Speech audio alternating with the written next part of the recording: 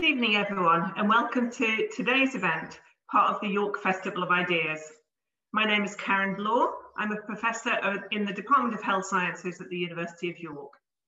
Before I introduce our speaker and the fascinating and incredibly timely topic for this evening, just a few technical notes. If you're watching live, you can ask questions using the Q&A button on your screen. This is available throughout the event, so please ask questions at any time. Should you have technical issues such as loss of Wi-Fi, you can rejoin the event using the original link. Please remember that today's event is being recorded, so you'll be able to watch again and recommend it to your friends. Subtitles are available in this event. To turn these on or off, use the CC Live Transcript button at the bottom of your screen. So this evening, I'm delighted to introduce Peter Furtado, who's a historian and former editor of History Today, the world's leading history magazine. His publications include the Sunday Times bestseller, Histories of Nations, as well as Revolutions, How They Changed History and What They Mean Today, and Great Cities Through Travelers' Eyes. But he's here today to talk to us about plagues, pestilence, and pandemics, using first-hand accounts from the ancient world to the present day. Thank you for coming, Peter, and over to you. Well, good evening, everybody, and thank you for having me, and thank you for being here, considering that so many people have got pandemic, plague, and pestilence fatigue by this point, and it's such a beautiful day. So anyway, I hope that it's going to be worth your time. I suppose in some ways we've been pretty fortunate. Suppose that COVID had happened just 20 years ago. No social media, so people would have got their news from the TV and the press. No Zoom, so not much working from home, online schooling, exercise classes, social groups, or family meetups. Just months of real boredom and isolation. No online groceries, no phone apps, so real-time big data is less comprehensive, less granular. Communication and collaboration between the world's scientists is mostly by email. Analysis of the virus's genetic code takes longer. The vaccine's probably slower to develop and distribute. Frustrations build, and more people, perhaps far more people, die. The amazing science, technology, and global collaboration, however flawed, may be new, but the key public health strategies used for COVID, lockdowns, social distancing, isolation, quarantines, shielding, masks, hygiene, have barely changed for centuries. Most of them would have been familiar during the Black Death. So too would the fear, the quack remedies, the fake news, the conspiracy theories, the sense that we're pawns of forces beyond our individual understanding, forces that can suddenly kill and apparently at random. 18 months ago, to read about the pandemics of the past was to visit an unfamiliar world.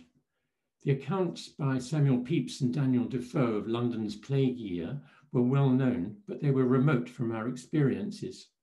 But today, who does not know exactly how Pepys felt on the 20th of September, 1665? He wrote, "Lord, what a sad time it is to see no boats upon the river, and grass grows all up and down Whitehall Court, and nobody but poor wretches in the streets. And, which is worst of all, the Duke showed us the number of the plague this week. It has increased about 600 more than last week, which is quite contrary to our hopes and expectations from the coldness of the late season." We are aware of the Great Plague because Pepys and Defoe wrote so well about it, but many other pandemics, since the first one recorded in Athens in 430 BC, have had a less high-profile press. The most deadly pandemic of modern times caused perhaps 50 million deaths worldwide, well over 10 times as many as COVID to date.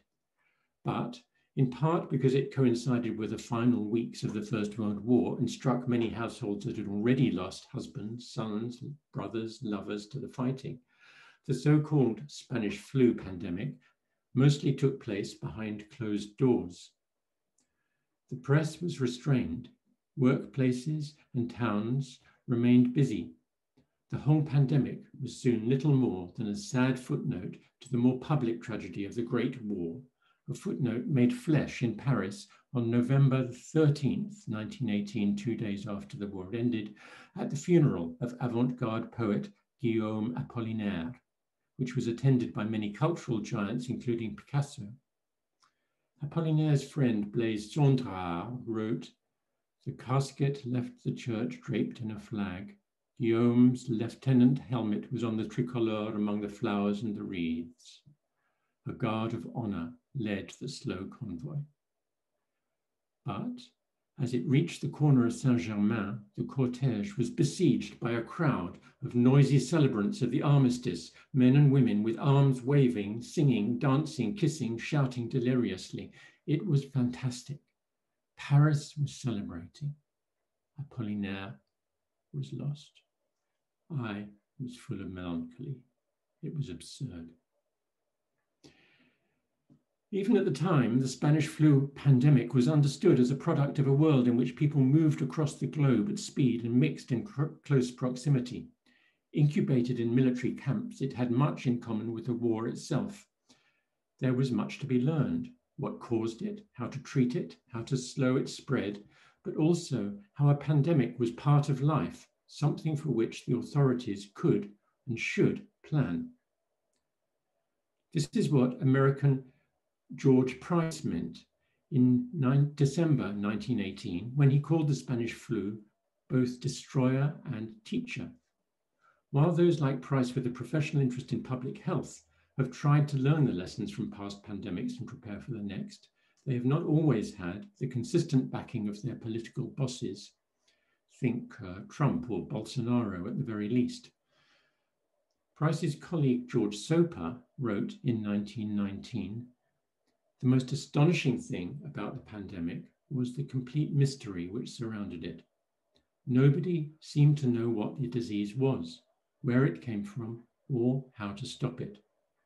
Anxious minds are inquiring today whether there will be another wave of it will come again." The subsequent 100 years have removed much of that mystery. Pathogens, their structure, their life cycle are now understood in extraordinary detail. Antibiotics, antivirals, vaccines, treatments are developed with astonishing speed. Despite Trump, international cooperation in public health has seen several triumphs. Smallpox eradicated in the wild and polio almost so. Indeed, in 1972, Nobel Prize-winning virologist Macfarlane Burnett argued that the likely future of infectious disease would be, quote, "very dull. There might be," he said, "some wholly unexpected emergence of a new and dangerous infectious disease, but nothing of the sort has marked the last 50 years. As it's turned out, the last half-century following his remarks has seen many more and more diverse pandemics than ever before, from HIV to Ebola, from mad cow disease to Zika, from Legionnaire's disease to COVID-19. The array of deadly novel pathogens has grown. And we are forced to take ever more drastic action against them. In the 1950s and 60s, Asian flu killed as many people as COVID has done, yet citizens were nowhere locked indoors for weeks on end. Today's baby boomers, who as kids suffered infection, look back with a mixture of amazement and pride at the lack of measures to control infection. One sufferer, then aged 11, recalls how at school, quote, "half the teaching staff were victims, the timetable collapsed. We spent our times in mixed class groups supervised by random teachers. We were told to read, wait for symptoms." In 2020, only extreme COVID skeptics could advocate such an approach. The difference was less in the virulence of the pathogen as in the complexity of a world so tightly integrated, so dependent on ceaseless movement of goods and people, that the disruption of a stricken population appears even worse than that of the costly measures taken against it. So, as we process the COVID shock emotionally and politically, history may offer some help. Pandemics have happened ever since people began to crowd together in cities and to move across the earth in large numbers. Many of those who lived through them have written about what they saw, what they felt, and what they did. Their words are both eerily familiar and interestingly different, a helpful perspective for us to make sense of the last 18 months. And while the basic public health measures may have been practiced for centuries, their effectiveness was, of course, long restricted by ignorance. Scientists today know incomparably more than they did in 1918, yet popular understanding of why a pandemic begins and spreads, why it hits particular individuals at a particular time, have advanced nothing like so fast. I think that even the most rational of us have sometimes been as deeply disturbed as were people at the time of the Black Death by an invisible enemy that suddenly appeared and struck down some of our loved ones and not others, apparently at random. The popular response reveals much about our society. Some tried to blame the Chinese for their lack of hygiene, for carelessness, or worse. Others claimed that the race for a vaccine was really an attempt to microchip and thereby control every person on Earth. The Black Death was also blamed on hated outsiders, notably the Jews, who suffered grievously for this, and it was explained as God's anger at society's carnal excesses. Some tried to allay that anger by public flagellation. Others doubled down by getting as much pleasure under their belt as quickly as they could. The Florentine poet Giovanni Boccaccio wrote the Decameron, a set of stories purportedly told to pass the time by a group of wealthy young Florentines who had escaped the city to avoid the plague. He also provided a lengthy account of its impact in words that echo many other accounts of pandemics from the classical world onwards. Some thought they could avoid the illness by moderate living, so they shut themselves in houses where nobody had been sick, partook of good food and fine wine, tried not to hear any news, but busied themselves with music and other pleasures. Others, though, believed that alcohol, singing, and laughter were the best medicine. They went from tavern to tavern, drinking, having fun. This was made all the easier, as many people had abandoned their homes and possessions as they could no longer cope with life. So many houses had become common property where complete strangers could make use of whatever they contained. Most of the poor, though, stayed at home. They fell sick by the thousand every day, while those who died in their homes were discovered only by the smell of their decomposing bodies. Nor were the dead honored with tears, flames, or companions. Human bodies were disposed of much as we would now dispose of a dead goat. For most people in the past, a pandemic was a once-in-a-lifetime experience, and this affected what they wrote. Moralists explained the origins of the nightmare, poets distilled the suffering. The Florentine poet Petrarch, for example, lost his beloved muse Laura to the Black Death, and his brother, a monk, was the sole member of his monastery to survive the plague. He wrote, "Alas, my dear brother, what can I say? Where shall I turn? On all sides is sorrow, everywhere is fear. I wish I'd never been born, or at least had died before these times. How will posterity believe there has ever been a time like this, when, without thunderbolts from heaven or fires on earth, without wars, almost the whole globe has been left uninhabited? When has such a thing ever been seen before? What annals relate? Houses left vacant, cities deserted, the country neglected, the fields too small for the dead, and a universal solitude over the whole earth. The people of the future who have not known these miseries will be fortunate indeed. Perhaps they will class our testimony as fiction." Since ancient times, physicians have described how they were advancing their understanding of the disease and curing it, while survivors have described the nightmare of a long-feared disease entering your home or your own body. If you were truly blessed, you might get divine assistance, as the Greek orator Aelius Aristides did when he was struck down by a mysterious pandemic, perhaps smallpox, in AD 165. He said, "I perceived my body slipping away until I was nearly dead. I happened to turn to the inside of my bed, and it seemed it was then the end." But Asclepius, the god of healing, turned me suddenly back to the outside, and then, not much later, Athena herself appeared with her aegis, and the scent of her aegis was as sweet as could be, and marvelous in beauty and magnitude. I pointed her out to those present, 2 of my friends and my sister, and I named her Athena. They were afraid I had become delirious, but they saw my strength was restored. They heard the words which she had spoken.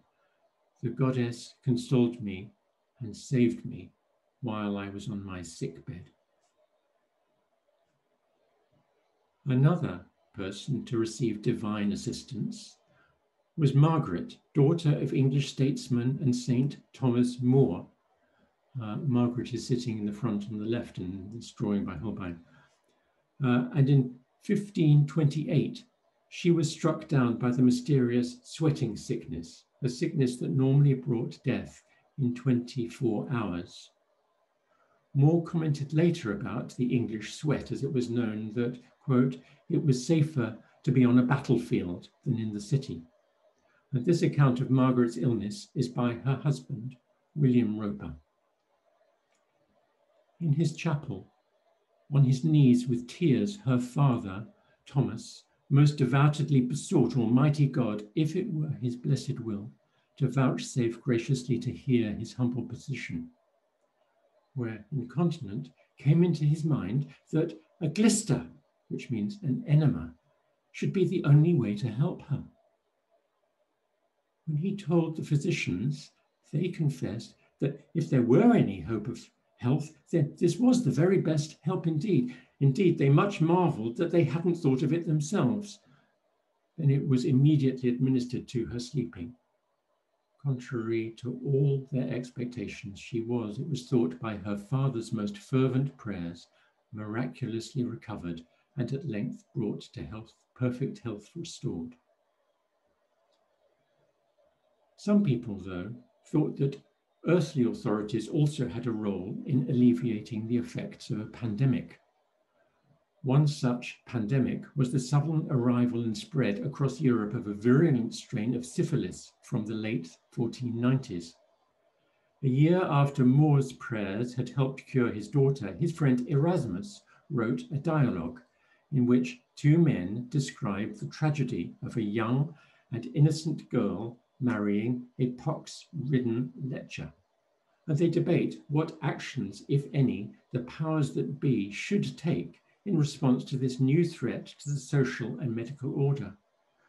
One comments, "It is a wonder to me that princes, whose business it is to take care of the Commonwealth, should find no remedy for this evil. This egregious pestilence has infected a great part of the earth, yet the princes lie snoring and pay no attention, as if it were a matter not worthy of their attention." His solution, this is the character in the dialogue, probably not Erasmus's solution, was extreme. He wanted to burn all those who caught the disease before they could spread it. But until very recently, state and city governments have often been at a loss in the face of a deadly epidemic. They did what they could. The Byzantine Emperor Justinian paid for the burial of the bodies of plague victims that otherwise would have rotted on the street. The Black Death and its aftermath marked a step forward in public health experiments. In 1348, the Mamluk governor of Damascus ordered a public fast and organized a multi-faith service of Muslims, Jews, and Christians that was credited with slashing plague infection rates. The Mamluk governor of Cairo, by contrast, banned women from visiting the marketplace, though he was forced to change his mind when the traders found their business was disappearing. Venice introduced quarantine for visiting ships. In 1665, the Mayor of London's regulations included self-isolation of the sick, social distancing, hygiene measures, especially at shops, masks, and other practices with which we are now wearily familiar. But even very recently, heads of government have been unwilling to get involved, perhaps thinking there aren't many votes in pandemics. A few decades ago, Ronald Reagan, fearful of an evangelical backlash, signally failed to take any action on the spread of AIDS in the United States, while South African President Thabo Mbeki denied that HIV alone could cause full-blown AIDS, which he saw as a product of colonialism and racism rather than a public health issue. In 2002, he argued that, quote, "For centuries, we have carried the burden of the crimes and falsities of scientific Eurocentrism, its dogmas imposed upon us as the brands of a definitive universal truth.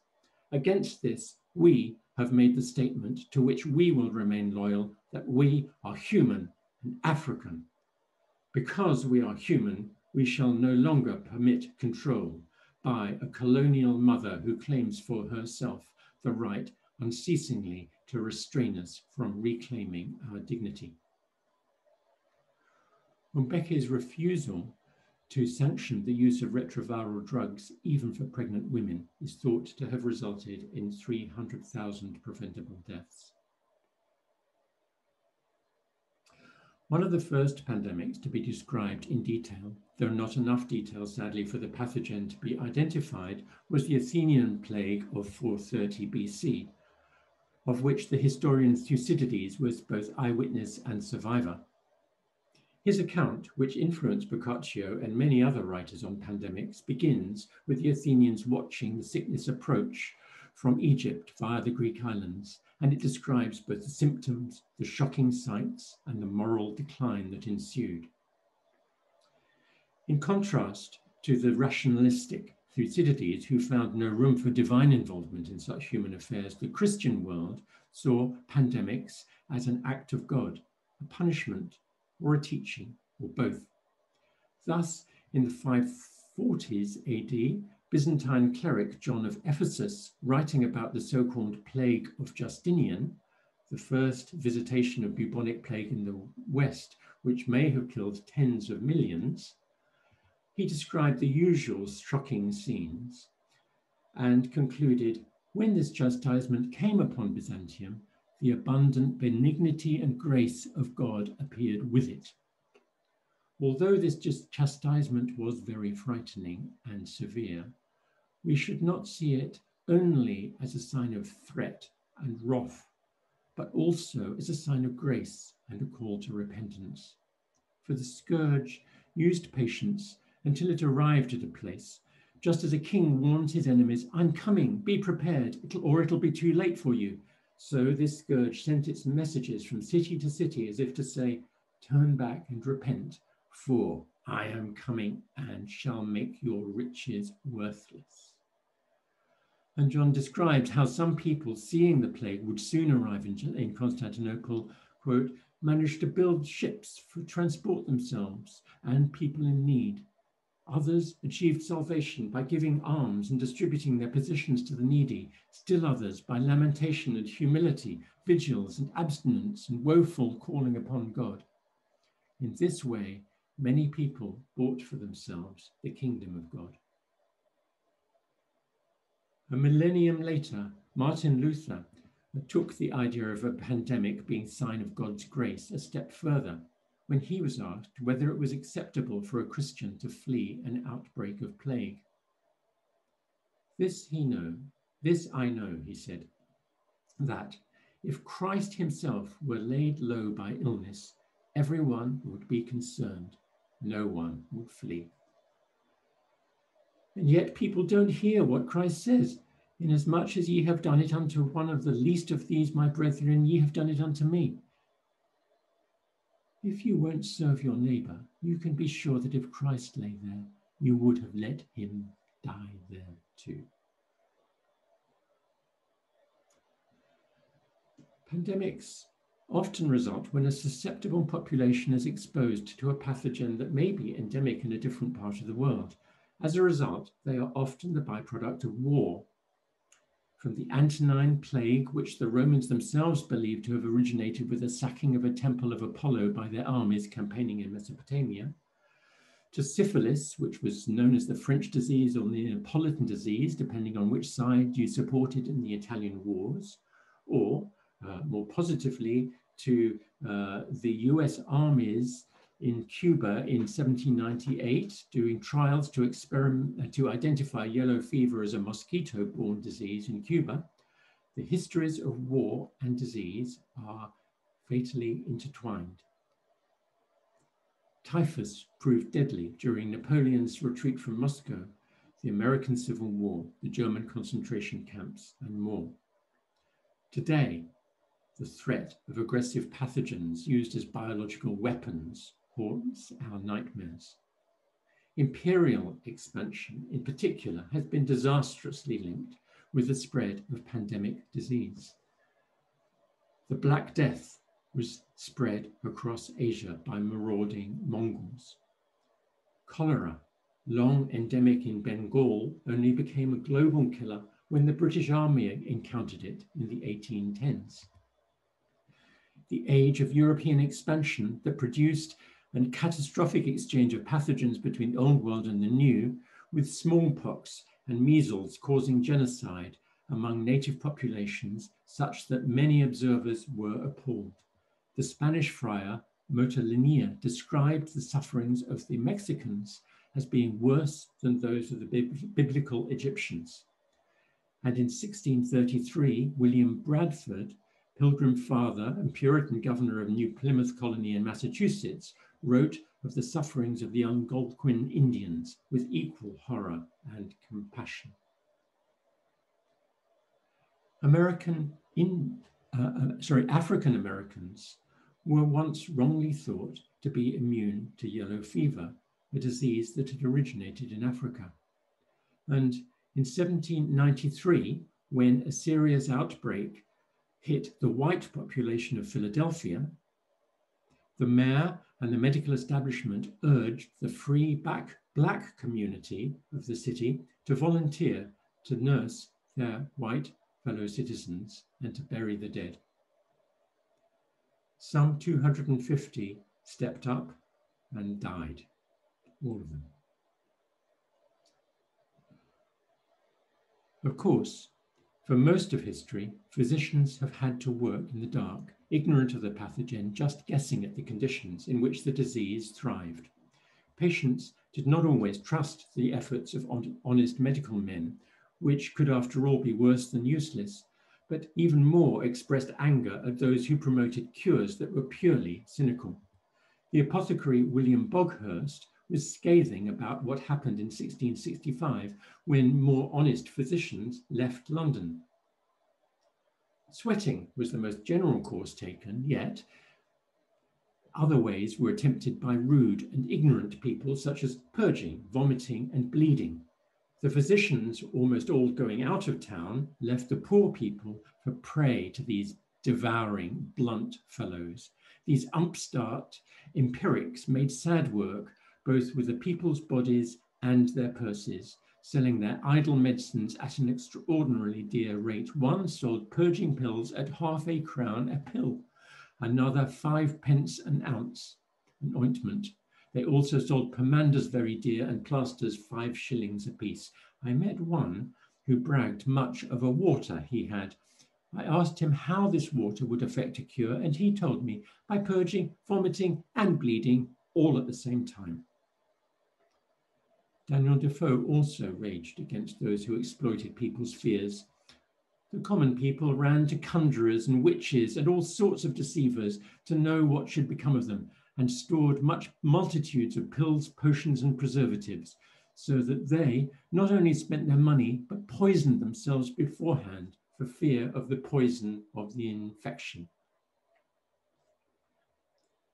Variolation, or inoculation against smallpox by prompting a mild outbreak under relatively controlled conditions, was often effective, though it could be dangerous. It had been practiced since at least the 17th century, and both it and the much safer vaccination introduced at the beginning of the 19th have been controversial for most of that time.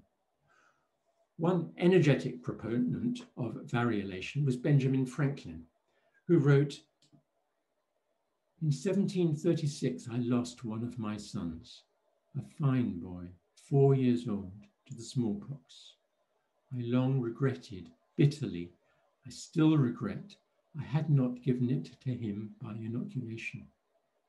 This I mention for the sake of parents who omit that operation on the supposition that they should never forgive themselves if a child died under it. My example shows that the regret may be the same either way, and that therefore the safer way is the way to choose.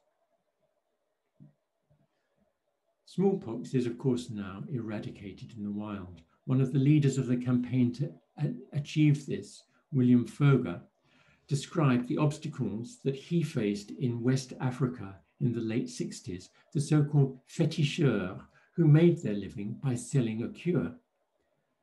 They collected smallpox scabs and secretly scratched their clients to infect them. They were doing a form of underhand variolation.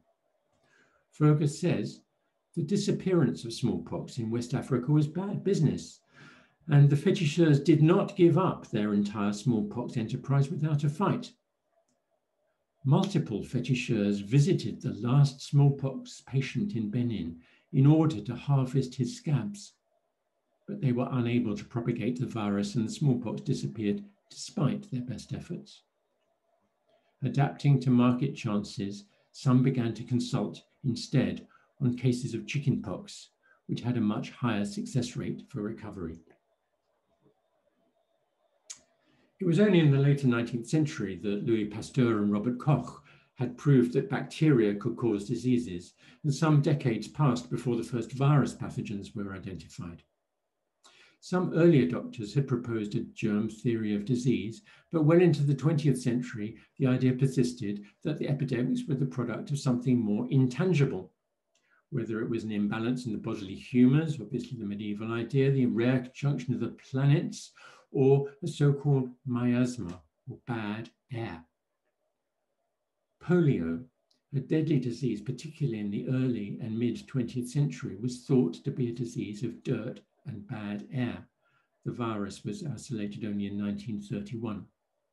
In 1916, when it killed 6,000 children in New York alone, the Newark Evening News blamed its spread, as you see, on the house fly. And at the same time in the early 20th century, track and trace was developed as an anti-pandemic measure. In 1907, George Soper in New York identified one super spreader of typhoid. He wrote, "I made an investigation into an outbreak of typhoid fever in a house which had been rented out for the summer. 6 of the 11 persons in the household were taken sick. Having inquired if there had been any carriers in the house before the outbreak occurred, I came through the process of exclusion to the cook. But where was she? She had left 6 months ago. I tried to find out everything I could about her, but there wasn't much to learn. The other servants knew little. She was not particularly clean. Her name was Mary Mallon. That was about all."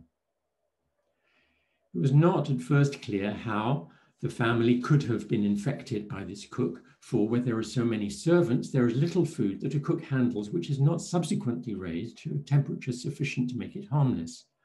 However, one Sunday, Mary had prepared a dessert of which everyone was extremely fond, ice cream with fresh peaches cut up in it.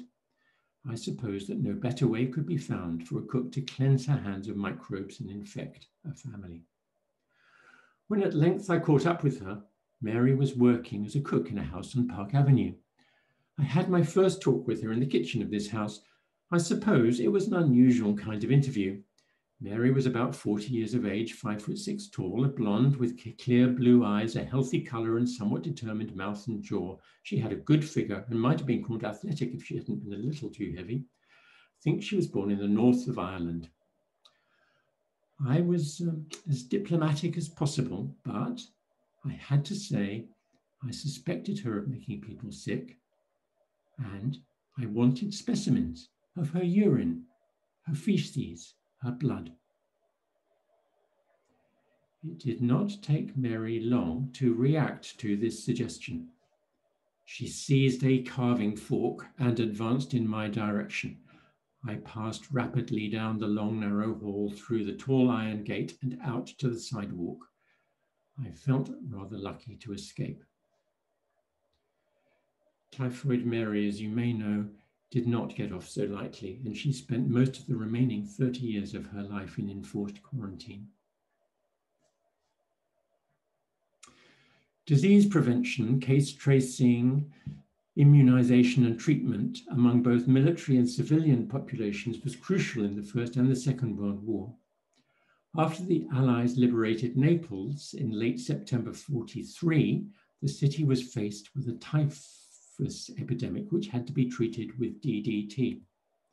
The Americans swung into action with a speed that Dido Harding surely wishes she could manage to match. Dusting operations were instituted on the 15th of December. A team of workers dusted all the outbound passengers boarding a train scheduled to leave for Bari.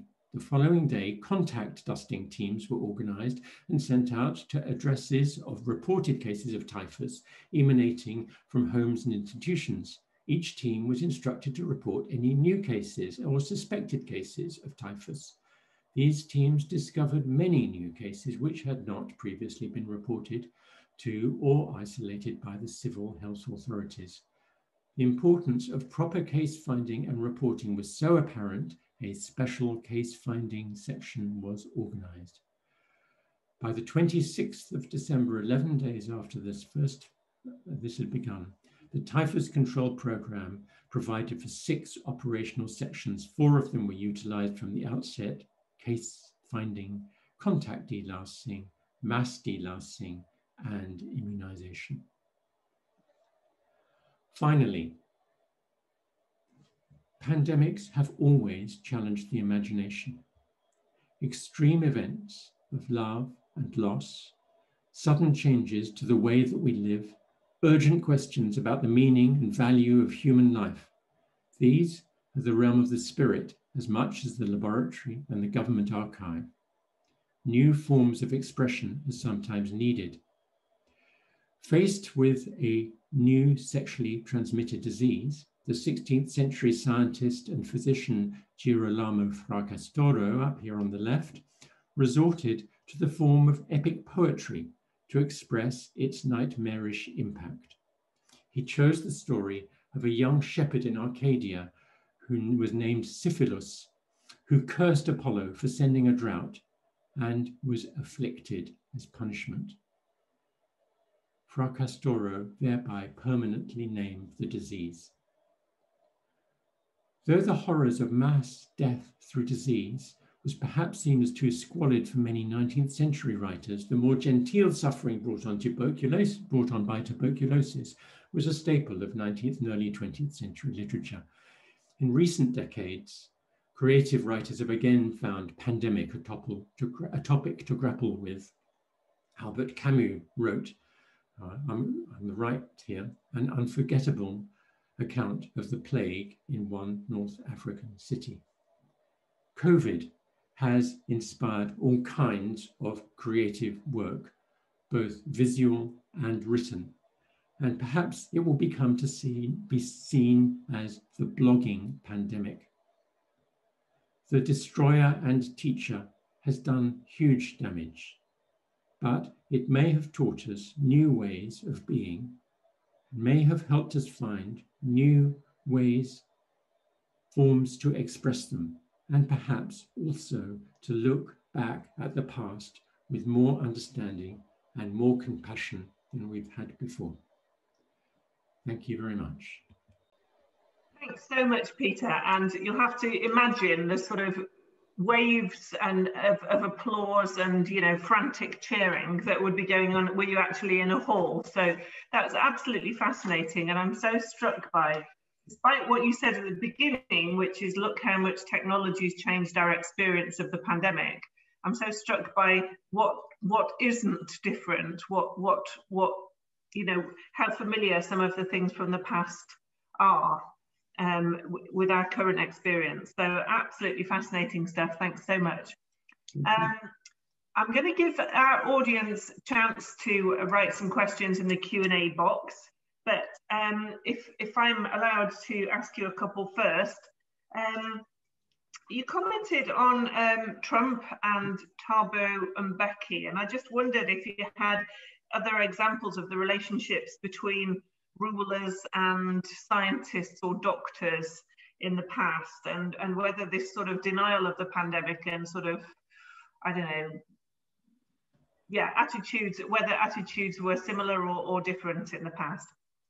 I think that certainly, I think Queen Victoria was certainly interested in work that was being done to support medical advances in cholera and other areas. But there are not many other examples, I think, for rulers getting heavily involved. I mean, it's interesting about the Spanish flu that the cabinet and parliament never discussed it during the peak of the pandemic in September, October 1918. And my feeling is that in general, they left it to the cities, to the towns, to the people on the ground, as it were, rather to bring in whatever measures that they could, and otherwise kept the national government kept out of it. Okay, I see. Thank you. There's a few questions, and the first one is a comment about changing societies, changing cities, perhaps, and changing attitudes to alcohol and gathering. So the contrasts made between living on a main road with 7 pubs at the end of nearby roads, and small groups of men, and it probably was just men, going to the pub for an hour or two in small crowds, not drinking too much, in contrast to masses of people crowding together, drinking far too much, and staying out of control. And so I wonder if there's any observable relationship between alcohol and the spread of pandemics, or you commented, I think, on those going to inns and taverns compared with those staying at home. Yeah, so is there any link you could make in the past with alcohol and pandemic transmission? That's an interesting question. I think probably it's the mass grouping of people, which of course in the past would tend to be with armies and marketplaces, rather than sports events or people gathering in huge numbers in pubs. Certainly, Lusa makes a comment about people going out, drinking a lot, and then, or at least what he says are rumors of people going out, drinking a lot, and then intentionally trying to spread the disease, and saying he can't believe this is true, and if it is true, it can't be German people who do it.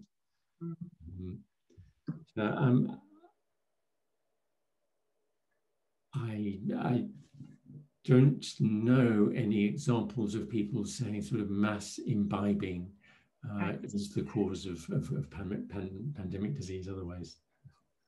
Interesting question, though. Okay, thank you. Yeah. Another question from the audience is COVID unusual in being a particular risk to older people? And was there Black Death and other plagues similarly slaughter of older folks? The Spanish flu particularly attacked younger people, which was one reason why it was firstly difficult to understand, and secondly why it was particularly dangerous. Obviously, the spreading in the army's camps. And the sweating sickness, which I mentioned, which is a most peculiar one, nobody knows actually what the disease, the sweating sickness, was. And it was called the English sweat because it appeared to people at the time as if only people of English descent got it. And so even foreigners in London didn't get it.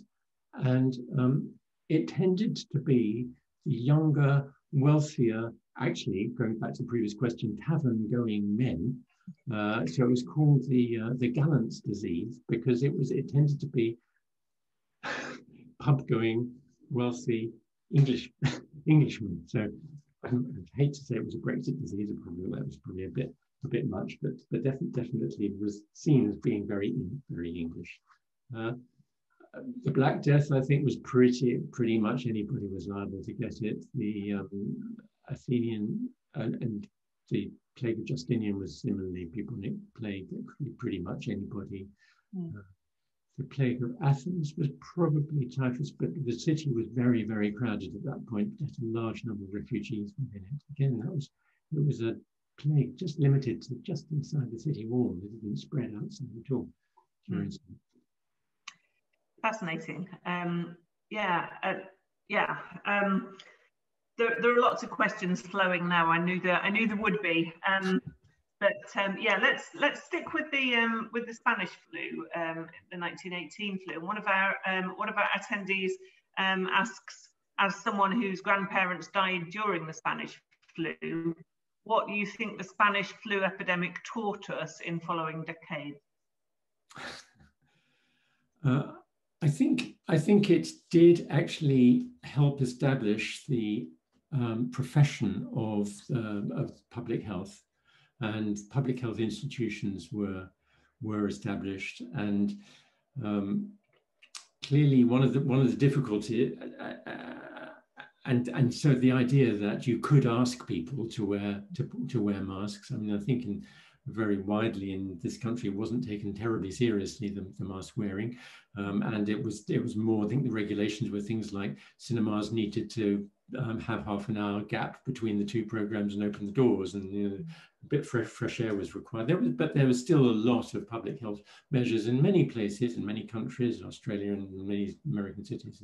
So mask wearing was obligatory, and so the idea that you could actually oblige people to behave in this way was definitely new. But as we've seen, there's a gap between the best laid plans of mice and men in public health measures and their actual implementation. And, absolutely, and that's actually very, very good link to another question from David, who says, thanks for a wonderful talk, and why do you think authorities find it so difficult to land public health messages? And it seems it's always been a problem. Probably partly because they are reluctant to spend on them in the first place. I mean, it's very sad, of course, reading Bill Gates writing after the Ebola, saying how the world needs to prepare for the next pandemic.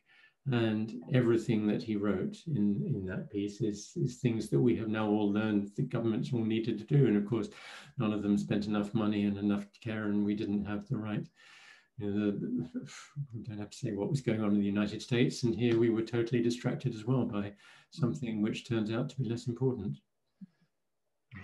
Yeah, absolutely. Okay, so Aileen asks, why do you think there weren't the same measures adopted, like lockdown, for example, for the flu pandemics in the 50s and 60s?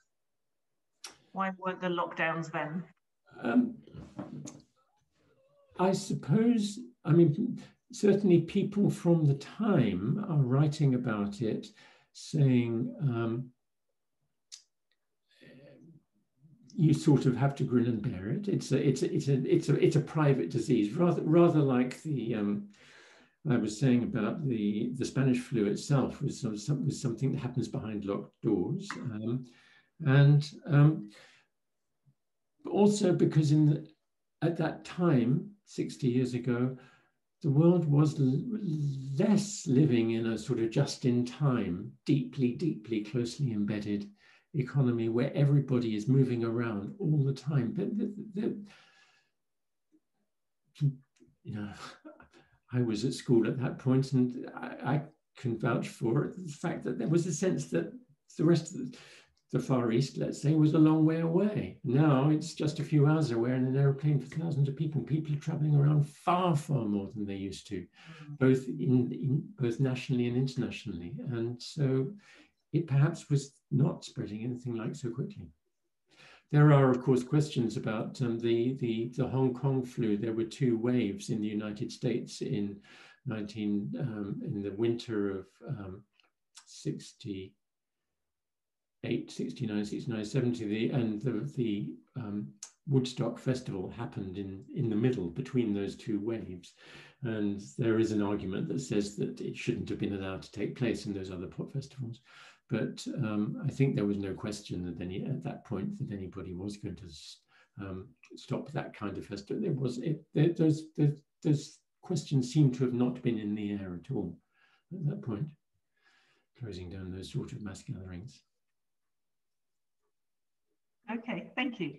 It's a really good question here about social change, and a comment that COVID-19 has caused some social change, such as working from home.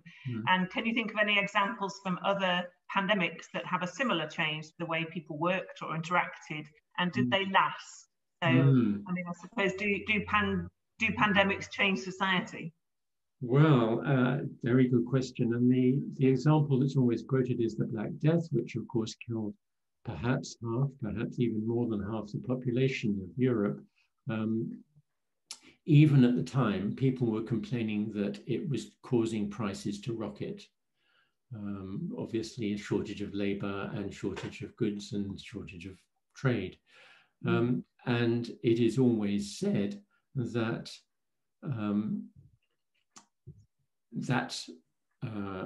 the shortage of labor and rocketing prices effectively meant the end of serfdom and the advent of a universal labor, paid labor economy. The other example that's interesting is the plague of Justinian that I mentioned in the 540s, which is often quoted as being a major cause of the decline of the power of Byzantium, and then correspondingly the rise of the Muslim world, of Islam in the Eastern Mediterranean. But then when you look at it, a lot of the argument about this must have happened is based on a kind of implication, reading back. This is what happened to the Black Death, so the same thing must have happened back 1,000 years before, or 800 years before. And there have been some recent studies about demographic studies, economic studies, studies of agriculture, and archaeological studies, and so on, of the second half of the 6th century AD, saying that nobody can actually produce any archaeological or archival evidence that there was any social change at all. And it may have killed 10 million people, but maybe the world recovered. And even the Black Death, just a few years later, obviously 1348 to 1351, just 4 or 5 years later, the English were back marauding around in France, big battles in Poitiers, capturing the French king, ransoming him. The French were able to raise massive ransom monies to get him back. So half the population may have gone, but they still managed to do the things they really enjoyed. The other half didn't really change much. That's interesting. I was reflecting on there's a comment early on in the pandemic. I don't know whether it was the Prime Minister or one of them, saying that we were all in the same boat, which of course isn't true. We're not at all in the same boat or in similar boats, but we're in the same storm. I just wondered whether you think this pandemic will do anything for, inequalities in society. Wouldn't it be nice to think so? But I think one thing I've learned is over this and many other things recently is that whatever I may or may not have learned in a lifetime of studying history, that I'm useless at predicting the future. I would love for this pandemic, for the lesson of this pandemic to be that we need to pay attention to the public health resources and all other resources given to the less well-off communities of our society, and that there should be to borrow a phrase, a levelling up, but I'm not frankly holding my breath. Okay, fair enough. Thank you. There's loads of questions in the Q&A box now, and we can't possibly get through all of them in the next 3 minutes, but I'm going to pick on two fairly big ones. One being, what do you think we can take from past pandemics to help with this one? And the second being, how do you think historians of the future are going to look back at COVID-19? I think maybe from what I was just saying about the Black Death and the Plague of Justinian, many past pandemics actually have been a ripple in history rather than a massive wave of change. And so although we've all been hoping, and I was just saying that we're going to go back, we won't go back to the old normal, maybe we have to expect that we will and have to work harder for that change that we all, the changes that we all know need to come. And the second question again, sorry. How will historians look back at this one? I think they will look back and say that we were in some ways well served, in some ways badly served by our governments, depending on where in the world that we were, and that we need to understand better than we do how people really learn not just the science of a situation, how real information can be imparted, and how emotional responses need to be taken on board and responded to in a way that people can hear, so that denial or conspiracy or fake news and all those other things can be dealt with. And I think that we have a lot to learn there. And there are, I didn't have time to talk too much about it, but there are other examples in the past, all those same things coming up. Great. Thank you so much. And thanks just all together for an absolutely fascinating talk. There's lots of comments in the chat again about how, how engrossing and fascinating the talk was. So I'll make sure you get a copy of all of those.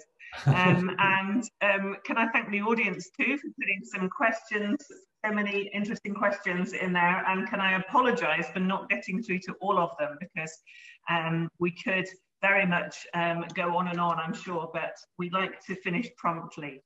So can I remind everyone that the recording of this event will be available on the festival YouTube channel, which can be accessed from the Watch Again section of the festival website after the 20th of June. You'll be contacted by email when the video is available to view, and don't forget to recommend it to others. If you'd like to purchase a copy of Peter's book, and I know that some of you would from comments in the chat box, copies of Plague, Pestilence and Pandemic. Here it is, very good read. Sorry, upside down, that way up, that works better. With signed book plates will be available from our partner bookseller, Fox Lane Books. And for more information on book sales, please see the festival website or head directly to foxlanebooks.co.uk/festival-of-ideas. The link, I think, is in the chat box. We very much hope that you'll continue to be engaged with the York Festival of Ideas. Do check out the website, yorkfestivalofideas.com, for full details of all of the events in the festival programme. We'd love to hear your thoughts on this event, on the future events, and please do continue the conversations using the hashtag #YorkIdeas. So it just remains for me again to thank the audience for fascinating questions, and to thank Peter very much for an absolutely engrossing talk. Really enjoyed it. Thank you for joining us. Thank you. Thank you very much, everybody.